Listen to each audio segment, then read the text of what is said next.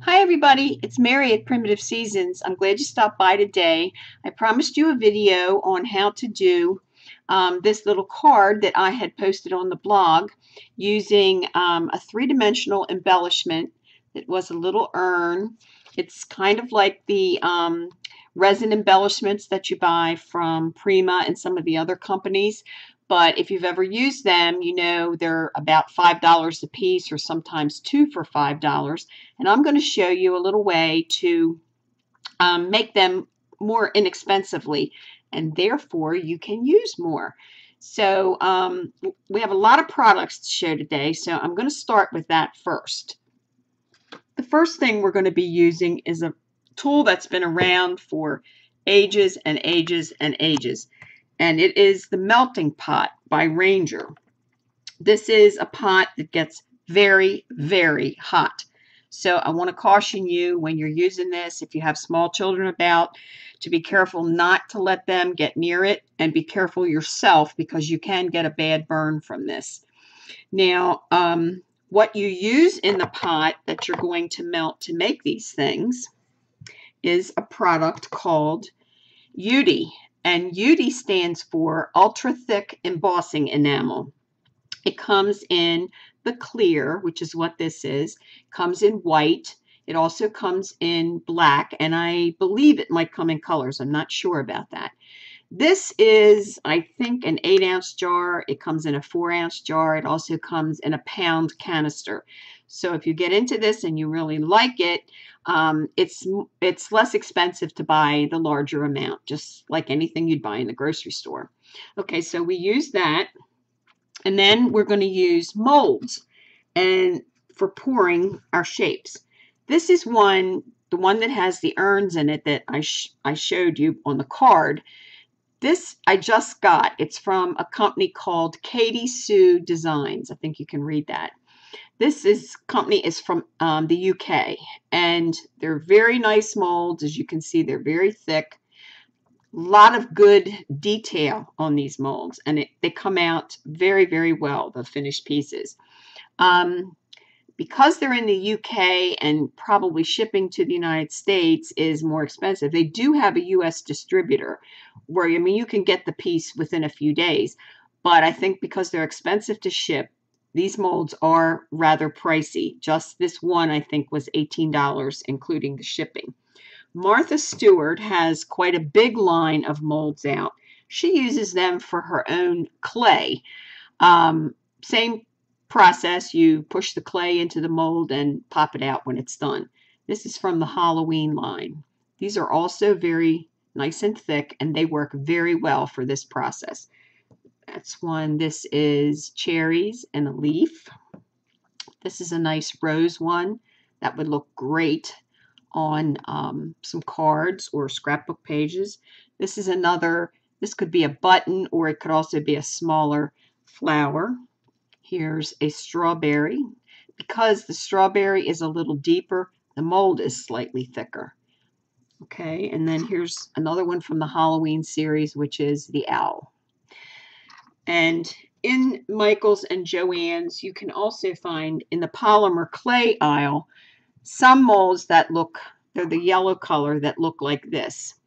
They're a little different. They're not solid on the back. They do work, but it requires a little more finesse in the pouring because they tend to seem that the melted UD comes over the edge of the mold. That's not something you have to worry about when you're beginning because the pouring takes a little time to learn. Not much. Because if you have UD that flows over the edge, when you pop the mold out, you can cut that excess off with a pair of scissors or with an X-Acto knife, something like that. It's very easy to take care of. Now, I filled the pot with some UD earlier, and excuse my arm. Just like anything else, like I've melted beeswax in this, and it's kind of like, this is a mixture I have in here of the white and the clear. And the reason I like that is I like vintage look a lot, and this comes out more of a an ivory color rather than clear or all white. After it's in here, after you pour your UD in, and you just want to shake some towards the back, and it'll be crystalline when you first see it, put the lid on and let it sit for about 5 minutes. You push your little marker. The setting that's all the way to the right is the UD setting. Like I said, you can use beeswax. You can even use this to bake polymer clay pieces if any of you are into polymer clay. Okay, so now we're going to pour. I'll show you how easy it is. I hope I can get this on camera right. I'm going to have to do it backwards. Now you're going to let your UD flow down the pan. You go kind of slow with it. And then you're going to pour into the mold and let it fill. You can kind of go over to make sure you get all the areas. Let it drip off. And we'll do this one here so you can see the process again. And it works really easy. I mean, it fills in real well. And let it drip. Okay. Put your lid back on. If you're going to continue to pour, and what I would suggest is that if you like this and you're going to continue to do this, I would say to do a lot at one time. Don't heat the pot up and go through all that just for one mold. I would say do, you don't have to do the same mold over and over, but do half a dozen pieces to make it worth your while. Now we're going to push that away and let that sit for about 5 minutes while we talk about some other things. The other thing you can do with the hot UD is that if you don't want to paint the finished piece, they have these MeltArt inks that you can put right in with the melted UD in the pot, and you can add color to it, right away.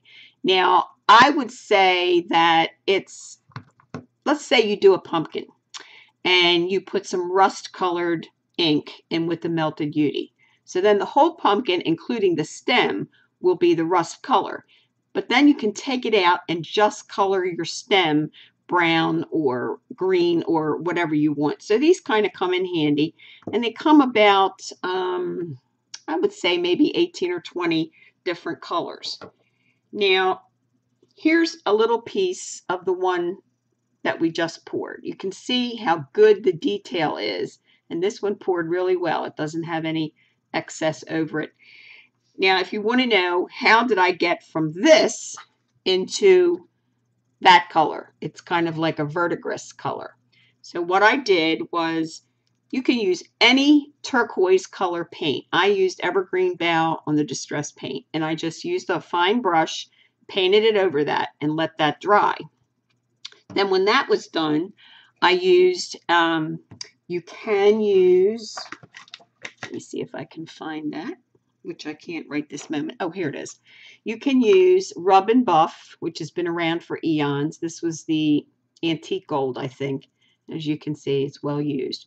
This is just basically a wax, a finishing wax, that you just take your finger and rub on the piece when the paint is dry. You can also use the Inca Gold, which a lot of people are familiar with today. Comes in a container like this. Again, they're $7 a container, I think, 7 or 8. Use your coupons at Michael's. Michael's have a pretty good line of this. I don't think Joanne has it. It comes in copper and silver and all kinds of colors, but I like the gold and the copper the best. Depends on, what you're going to use. So after you do that, let me show you some of the other molds that I've done and what I did. We looked at this one. So here is a face of a moon, the face. Clear, the white shows on the back. Same thing. I just, I think this one I just used the gold rub on. Rub it on. When it's dry, take a paper towel and just buff it off on a towel or a tissue, whatever. And if you have problems, again, on, for instance, this mold, when you're painting and you can't get the paint in all those little nooks and crannies, just take either a paintbrush or I found these wonderful Q-tips at CVS Pharmacy. And they're kind of like a paddle shape on one end, but the other end, which is kind of magical, is pointed. and it really helps to get in all those, you know, little areas. So they're kind of great. Then I did a leaf, and I really love this. This was a Martha Stewart mold. And when this came out, I painted it brown, and then when that was dry, I used green over that, and then I used the gold and the copper in the Inca Gold to highlight that, so it has some shimmer to it. Here's the plain little terracotta pot that was in that mold of all the urns, and then to go with your fall leaf, little acorns. Again, that's a Martha Stewart. Here's like the skinny moon with the gold. And then here's a pumpkin. This is a Martha Stewart. They're very dimensional, as you can see, but of course they all have a flat back.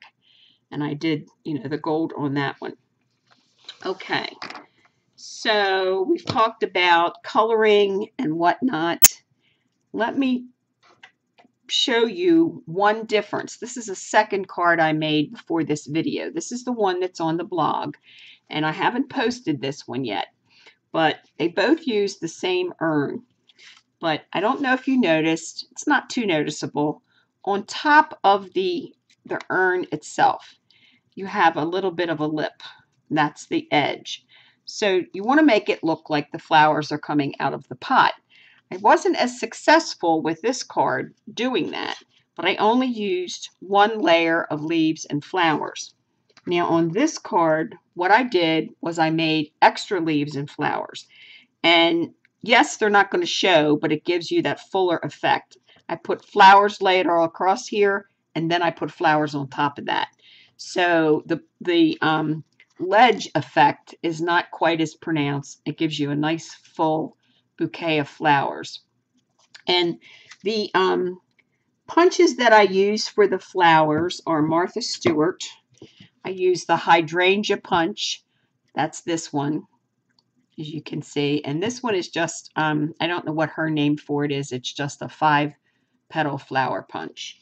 And then for the leaves, and one tip about the leaves is, I think this is the rose leaf, and I don't know what the other one's called. Try to vary the greens that you use for the foliage part of it. It gives a more natural look. And then what I did with all the pieces, my flowers, here's a couple, just kind of show you here. I edged the leaves in some distress ink. Same thing with the flowers. I put a little distress ink on the edges. I think I used spun sugar on this very pale pink. And then on the leaves, I used, I think it was forest moss. Can't talk today. Anyhow, that's, you know, what the leaves look finished. Now, you're all familiar with the dyes that are out nowadays to do flowers with. And what I did with mine, Susan, what's her name, who makes all the flower dyes, these are the tools I used with the flowers. This one is one of her tools. It's kind of like a stylus. It has a larger ball on one end and the smaller ball on this end. And what you want to do is take your, let me bring the focus down a little bit. You want to take your flower with the ball and go around and around and around on a foam mat. You could even use a mouse pad. And what that does is that it curls the flower up. Can you see that? Okay. And then you want to take, like, let me find one that's empty if I have one. You do the same thing with the larger flower. You can even use the larger ball. And that one I curved up one way. This one you can do another. You can redo it if you don't like it. And then there's a new little tool out. Actually, it hasn't been out. Let me see if it's a little hard to get open. Oh my. Oh, why can't I open that? Anyway, it's called a quick stick. And one end is a point. And the other end has this kind of green material in it. that is sticky. And what you can do is use it to pick up your tiny, tiny little parts and stick them, there it goes, stick them onto your flower center. And then you can use the pointed end to position it or whatever. So I just used whatever paper glue you like. I just put a dot in the center of the glue, and this is my favorite paper glue. It's the Scotch Quick Dry Adhesive. Everybody has their own favorite that they like as far as adhesives are concerned. But you just put a dot in the center, put the other one on top of that, another dot, and then the tiniest one, the darkest one in the center. And then you place those. Now, I'm no floral designer, but when I do this, what I do is I start out, I put a large flower in the center bottom, and then I put maybe another one up in this side, another one up in this side. Then I start to fill in with my greens. I also texturize and make some dimension to the greens that way. I think it's more natural looking. Then I go back and fill in with this middle-sized flower, maybe add some more greens, and then the last step is that I put these little tiny baby flowers in. And I try to have some of this come over the edge of the pot. This one has quite a bit. So that it looks natural and that you don't see that lip on the pot itself. It's a fun thing to do with these urns especially. I can picture in the fall making one of these and then putting little pumpkins in, either paper or the Udi pumpkins with grasses or something like that. It's very, wide range of things you can do with this. It's a lot of fun. So as a final step, let's go back and look at the molds that we poured. Now, the way you'll know that they're ready to come out, you see here that's hard. You can tell that. And all it takes is to bend the mold and pop it out. Bend the mold and it'll pop right out. And if you have any little pieces that aren't where there should be, these came out pretty good.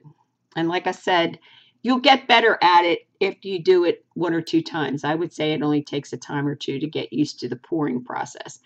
But there's anything you can make with these. There is also another product that Ranger makes called Mold and Pour. Let's say you have a very fancy antique button and you'd like to copy that button to use. Well, this is a epoxy product. Comes the 2 jars on a card. Michael's has it, Joann's doesn't, to my knowledge. And what you want to do is you want to mix fairly even amounts of the 2 of these. And you're going to knead it together just like you would clay until it's mixed really, really well. Because one of them is white and one is a color. So you'll know as it achieves the one color that it's ready. And then you just sit it down. And if you want to make a button, you want to press the button into the mold and then kind of curve it up around. And you let it sit for 5 minutes. And in 5 minutes, you got a whole bunch of buttons, at least one to start. But that's called Mold and Pour. And so that's another product in this line with what is now known as MeltArt. And if you want to see some more examples of this, my Pinterest page has a board called MeltArt, and it shows a lot of examples. And there's videos on there by Suze Weinberg, who is the lady who has taken this to another level. She's a teacher for Ranger. And she has done several really good videos, one of them with Tim Holtz, to tell about this whole process. And she shows making some jewelry pieces, which are just outstanding. There's so much you can do with it. Well, thanks today for stopping by. I don't know what the next video will be or when it will be, but I hope you'll come back and join me again. Thanks so much for coming by. Have a great